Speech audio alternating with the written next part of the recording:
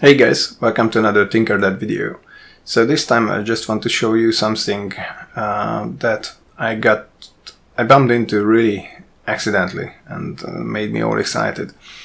Okay, so first of all, just let's imagine the situation that you're new to IoT. You have bought your first microcontroller, a couple of sensors, and you started experimenting.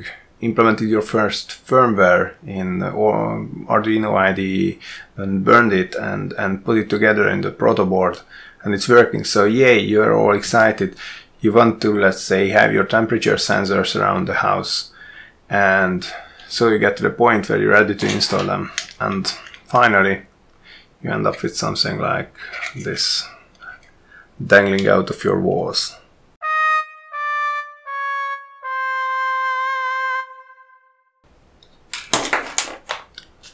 Not a pretty sight, right? Okay, and I think I just have a perfect and cheap solution for you. So let's switch to my workbench and let's see. So this is the enclosure I was talking about. Look at it.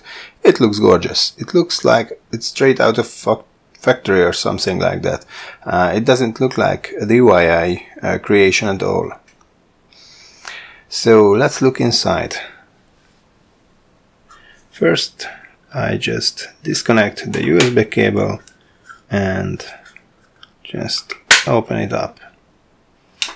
So, as you can see, it has a proto board inside and a NodeMCU inside, and it looks like a perfect fit. So, there's nothing soldered at the moment. I can just easily remove the NodeMCU.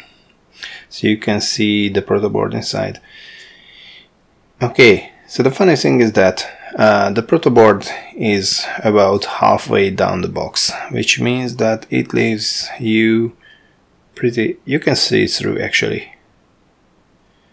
So it leaves you with a nice amount of space at the second part of the box where there's actually airflow going on, and within such a box you can stick in like plenty of sensors and cables and modules and whatnot.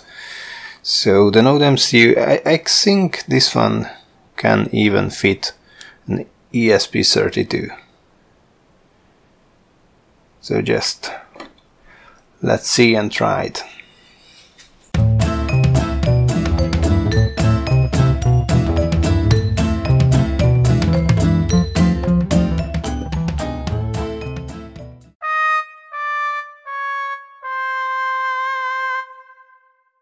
Okay, whatever. So the main point of this video anyway is to have a nice little enclosure for our ESP NodeMCUs.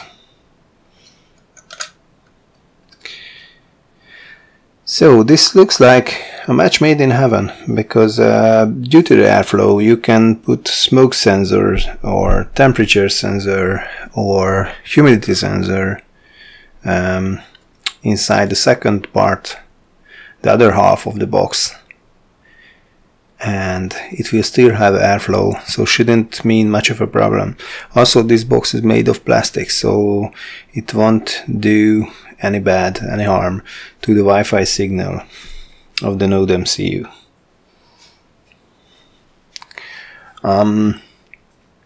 Actually, I just pushed this proto board inside the box. This is the 5 centimeters times 7 centimeters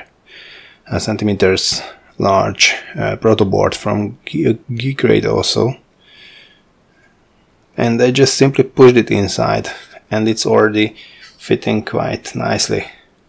But you can still use like hot glue or something like that to make it even more sturdy. And of course, if you're soldering the components on it, then basically just have one solid enclosure and all the parts inside.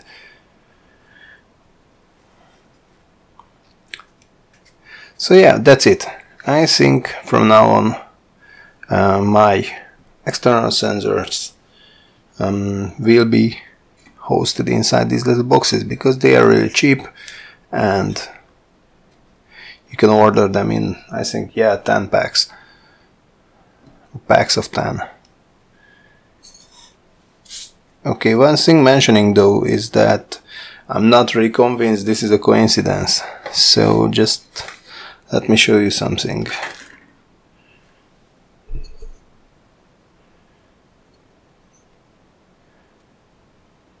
Geek Rate.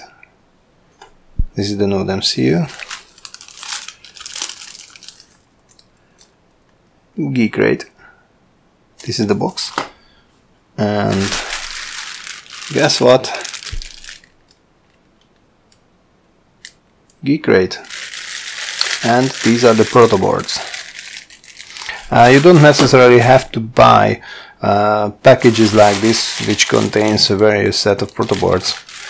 You can just buy these 5x7 cm ones separately.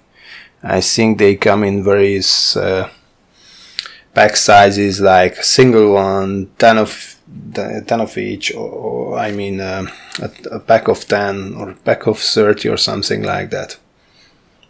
Anyway, I will link the product link for each of these components in the description, so you shouldn't have to worry about finding them. Okay guys, basically that's it. That's all I wanted to show in this video. I just got really excited because after quite some time I finally found an enclosure for the ESP NodeMCU projects, which doesn't require me to Dremel stuff, to glue stuff, to 3D print or something like that. This just works out of the box, and it's really cheap and really professional looking. I mean, you can cut holes on it like for a motion detector or something like that, some sensor that needs to, let's say, take a look on the outside world, like light sensor or something like that. Okay, so thanks for watching this, and see you next time.